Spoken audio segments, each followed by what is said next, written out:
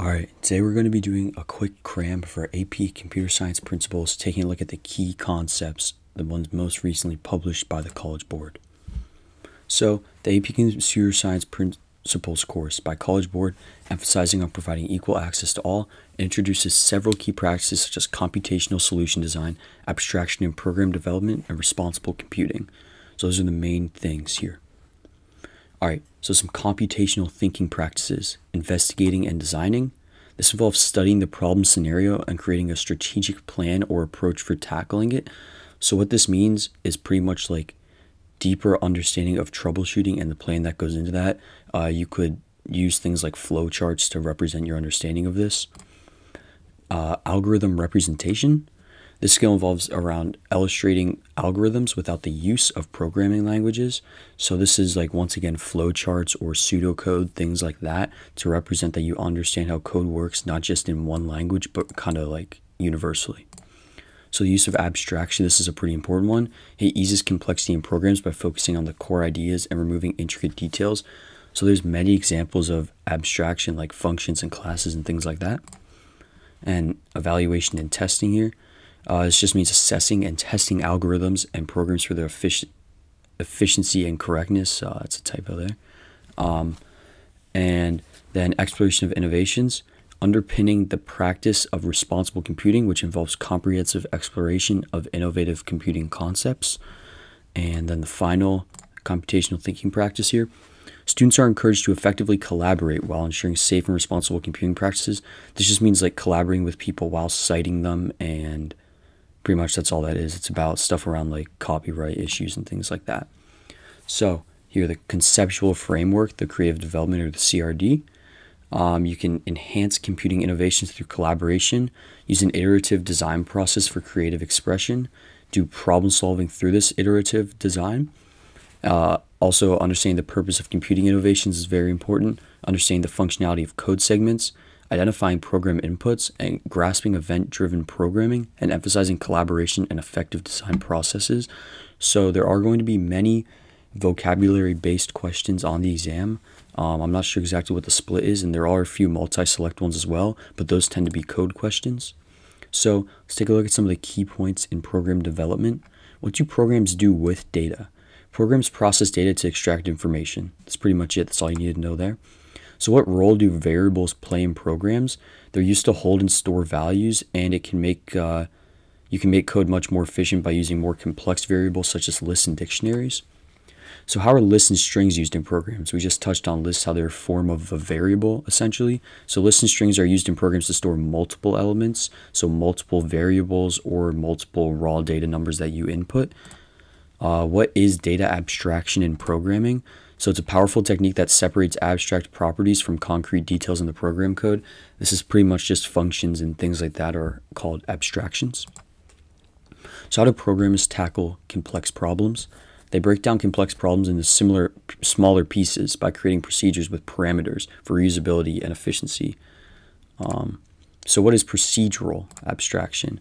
Helps manage program complexities by segmenting them into subprograms. So that's what I was talking about with abstraction, is functions. That's technically procedural abstraction, to be more detailed than that. And it enhances code readability and allows making changes internally without affecting users.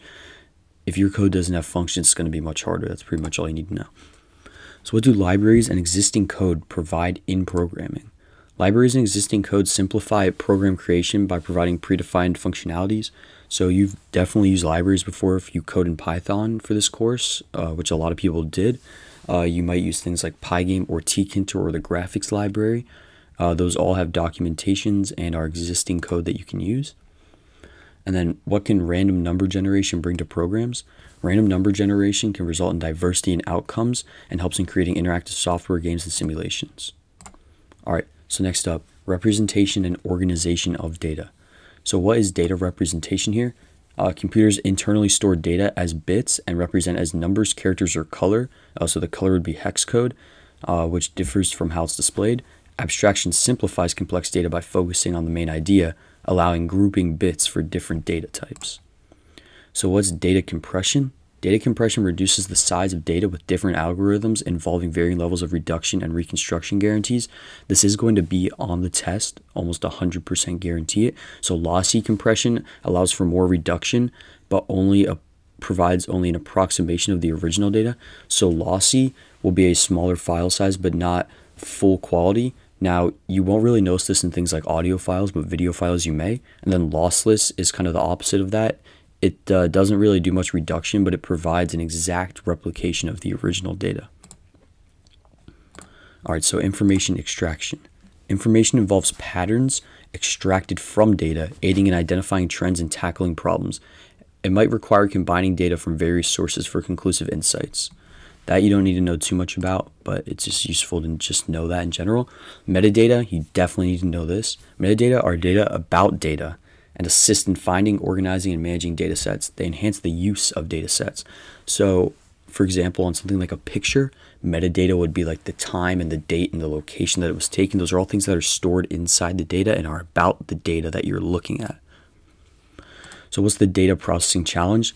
Data processing confronts various challenges like data cleaning, bias, data uniformity, and scalability of systems for processing large data sets.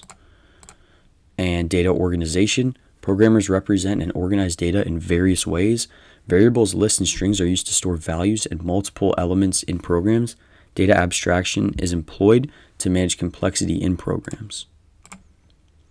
All right, so let's look at another checklist here for programming constructs and operations. So the sequencing of statements for desired results. Sequencing is just like the order of code, pretty much, that helps it to run. So incorporating iteration and selection, this is like your if statements and your for loops and things like that for Python, and like while loops. So evaluation of arithmetic expressions is just, the mathematic equations, which can be enhanced with random numbers. The manipulation of string operations, there's a lot of built-in Python functions that you can do, and stuff like concatations, which I believe is abbreviated to concat in the AP pseudocode. Then there's the comparison of variables and expressions. This will also be things like if statements, and like you incorporate things like greater than and equal to and things like that. The use of logical operators with Boolean values. This is a big thing that's on the test. You need to know how the true and false things will work. That's a big part of the AP pseudocode, and logic gates are a big part of the AP exam. And then selection and algorithms based on conditions. This is once again if statements, and control flow in programs using conditional statements. This is also like if and elif and else and all of those things. So a lot of emphasis on sequencing, selection, iteration, and logic gates. All right, so let's take a look at a deeper explanation of abstraction, simulation, and efficiency in computing. So abstraction is used in computing to manage system complexity by dividing programs into workable subprograms, improving readability, and allowing changes without affecting users. Procedures in programming are an application of this principle. So those are functions, pretty much, is just what procedures are. Simulations, which are abstract models of real-world phenomena, allow for greater control and freedom in examining these phenomena without the constraints of the real world. So simulations are best used to simulate real-world situations without having, possible bad outcomes to them. However, the efficiency of the algorithms used in these simulations is crucial and is measured through the estimation of resource usage. Different algorithms for the same task can have varying levels of efficiency, and there are also problems in computer science that are deemed undecidable. Such problems have no efficient algorithm that can provide solutions. So I pretty much there just talked about, the time constraints and efficiency of algorithms, and there are going to be a few questions about that, but not too many. So now let's look at understanding computer systems and networks. Network is a thing that is emphasized heavily on the AP exam as well. So computer systems and networks facilitate data transfer. Fault-tolerant systems like the internet incorporate redundancy. You need to know router redundancy. What that means is that there's pretty much just so many routers that are all interconnected that if one of them fails, it can just go around it when data is being sent through the internet to get to the intended location. So they're used to counteract failures and maintain functionality. So parallel and distributed computing is important as well. It involves using multiple computers to solve complex problems more swiftly. Comparing different solutions and evaluating their efficiency are essential. And then computing innovations. Innovations in this field can have unintended consequences, both harmful and beneficial. Important issues include the digital divide and biases. You do need to know about the digital divide, which is pretty much just the gap in between classes of society and the access that they have to computers and their knowledge about computers. Data transfer. So data is transferred over the internet in packets, which can arrive in order or out of order. Understanding the protocols and routing can make this process efficient. So you do need to know about things like ICP and IP, but not too much about them, probably 1 or 2 questions. Then the internet and the World Wide Web. This is pretty heavily emphasized. There's going to be at least 5 questions most likely about it. So it's essential to understand the difference between the internet and the World Wide Web. The World Wide Web is a global network of computers, the internet is a global network of computers, and the World Wide Web is a system of linked pages using HTTP protocol. So secure communication online, encryption processes, and digital certificates are crucial for this. You do need to know about things like public key encryption, private key encryption, and digital certificates for the test. So what are the implications of computing innovations here? Computing innovations can lead to unintended consequences, making it fundamentally important to consider different legal and ethical aspects associated with them. So you need to think about the Creative Commons licenses that we learned about throughout the year. These aspects include intellectual property considerations, such as ownership, value, misuse of technology, and measures needed to safeguard creations. Using legal ways to use others' works like Creative Commons, open source, and open access indeed emphasizes ethical responsibility in computing. Misuse of these technologies can lead to harm, legal disputes, and ethical dilemmas. So you need to know about Creative Commons. Open source is a pretty basic concept, but also need to know about that. Moreover, users must be aware of the risks to personal safety and identity arising from data collection, storage, and online activities, thereby underlining the importance of encryption, strong passwords, and multi-factor authentication for providing personal data online and protecting it. So multi-factor authentication is a pretty basic one, but you do need to know that. Same with encryption. So data protection and its ethics in computing. I believe this is our final checklist that we'll be looking at here. So consider unintended consequences of computing innovations. Understand legal and ethical aspects of intellectual property. That's Creative Commons, open source. We talked about that. Utilize legal avenues for using others' work, also through Creative Commons. You may need to gain permission or something like that. Be aware of the potential harm and legal issues. Once again, ties into these last 2 here. And recognize risks to personal safety and identity online. This is just being safe with your stuff, multi-factor authentication, which is again down here. You really need to know the importance of that. And also ensure protection of your personal data through encryption and strong passwords. And finally, understand the role of encryption processes and digital certificates in online security. So let's take a look here at the performance task now, which is 30% of the exam. The written responses will explain your program functionality, which you should have coded in class. These must be done individually, of course, during the exam with no collaboration allowed. So let's take a look at some sample prompts here. So one, describe the process you followed from brainstorming your project idea to completing the code implementation. What steps did you take? So that's an example. They won't be too complicated. Let's look at another one. Share insights into your problem-solving approach during the creation of your project. How did you debug issues and refine your code?